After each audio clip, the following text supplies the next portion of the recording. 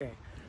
Hi, my name's Mark Wallace, and I'm here at the Pigeon Point Lighthouse near my home because I'm teaching a class in Virginia Woolf's masterful 1927 novel, To the Lighthouse, and I hope you'll join us. The class is really an extended book club. We'll read about 50 pages each week, and then we'll discuss what we've read when we come together.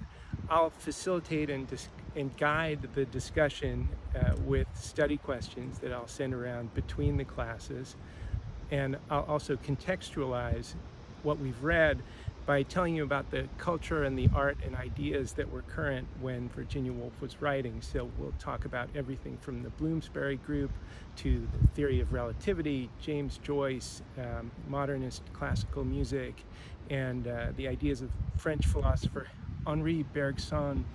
But the discussion is really yours. Now, I have a lot of ideas about the book, which really is a masterpiece of modernist thought and of modernist storytelling, as well as being a touching portrait of a family and a world upended by World War I.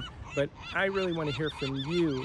The class is really an exercise in reading in community and seeing what we can get out of a text when we come together and share our ideas of it, and seeing how that can be more than what we would make of it if we were just reading it alone. So I hope you'll join us.